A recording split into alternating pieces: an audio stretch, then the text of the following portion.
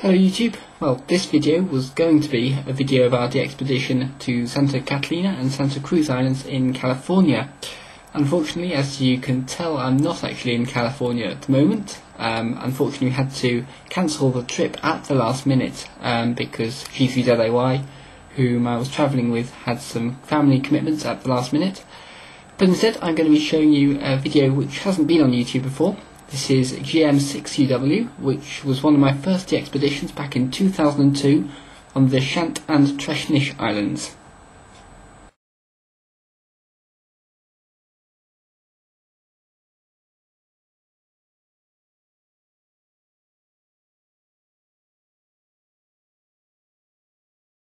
In July 2002, the Cambridge University Wireless Society went to the Hebrides for our annual summer DXpedition. After 2 days travelling and 1 night under canvas, the trip really started in Ullapool, a port town on the west coast of Scotland, from where we caught the ferry to the island of Lewis.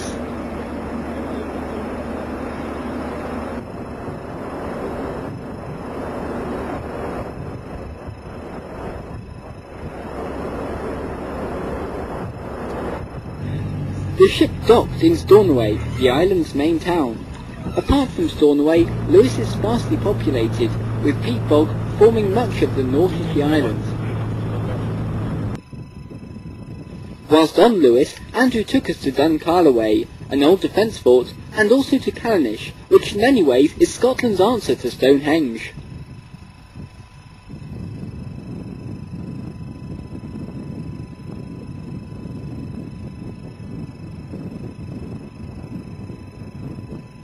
Driving south, the terrain changes, and we entered the more mountainous half of the island, called Harris. We stayed that night in Renigidale, a very beautiful spot on the south coast.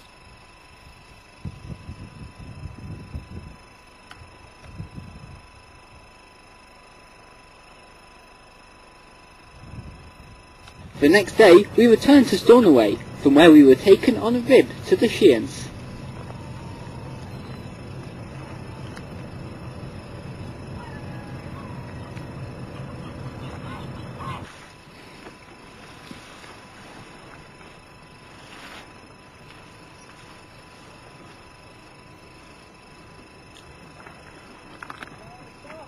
The Shiants are 3 small islands located to the southeast of Harris, some 20 or so miles from Stornoway. They are privately owned by Adam Nicholson, who inherited them aged 21 from his father, and who has written movingly about the islands and their history in his book Sea Room.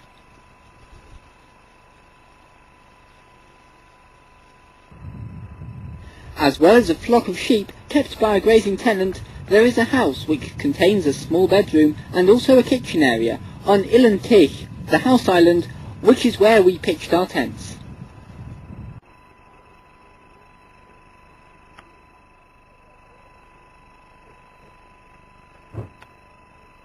The islands have a rich history, going back to the Iron Age, and were once inhabited by families who farmed the fertile land near the shore. The remnants of their houses can still be seen, and have been the subject of much recent archaeological investigation. Today the islands are uninhabited, except for the parties of visitors, such as ourselves, who Adam Nicholson regularly allows to visit. The house island is the largest, being about 1 mile long and 1/4 mile wide, but its highest point is a few hundred feet above sea level. It is a gentle climb, however, and you are rewarded by fantastic views over the surrounding area from the top.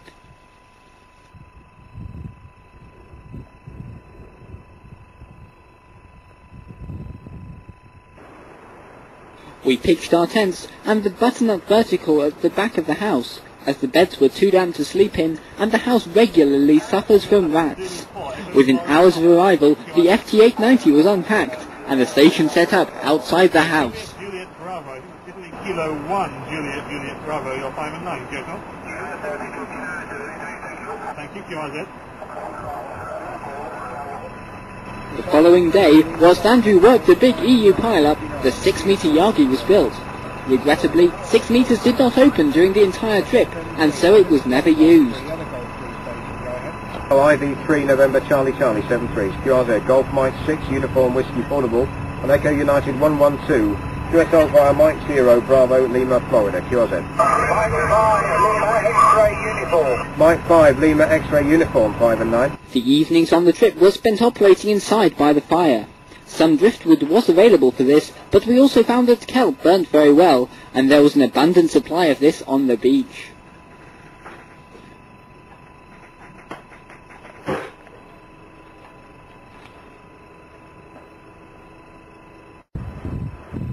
On Sunday morning, we awoke to weather that was somewhat worse than it had been, but we had been told that it should be calm in time for us to leave the island as planned that evening.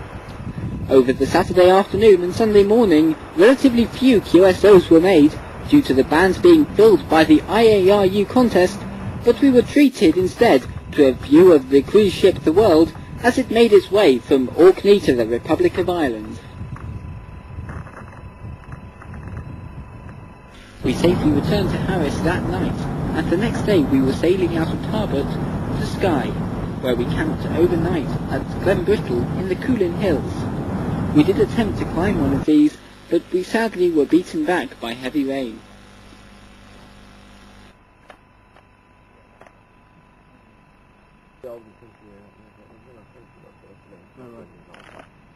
The scenery of the rest of Skye is very different from Lewis and Harris, but we had to return to the mainland, to the Ardnamurchan Peninsula, so we could take a ferry to Mull to catch a tourist boat out to the Treshnish Islands.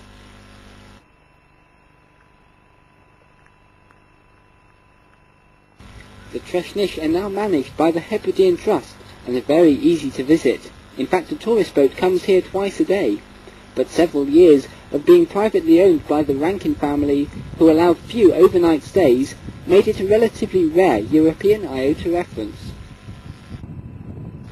Again, the view from the summit over the rest of the Inner Hebrides, Rum, Egg and Muck in particular, is breathtaking, but most people visit for just one thing: the puffins. There are several thousand puffins who breed each summer on these cliffs, and they are well noted for being very tame. Very unusually, we even found a rabbit who shared their burrows.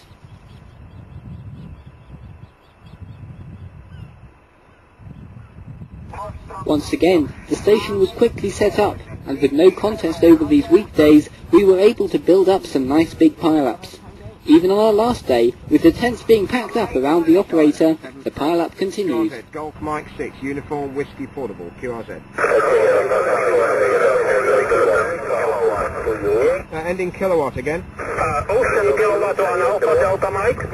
No, ending kilowatt. The station ending kilowatt again. Okay, American 1 kilowatt, 5 by name for yourself.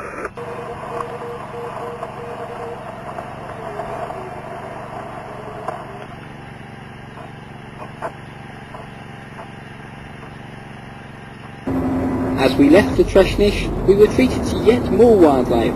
A seal, right next to the Tarasmara boat, and seemingly trying not to get its tail wet.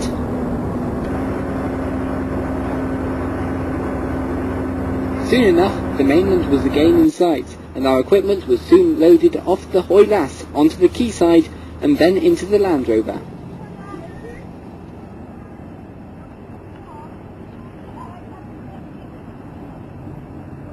Our final night in Scotland was spent at the Craigmuir campsite.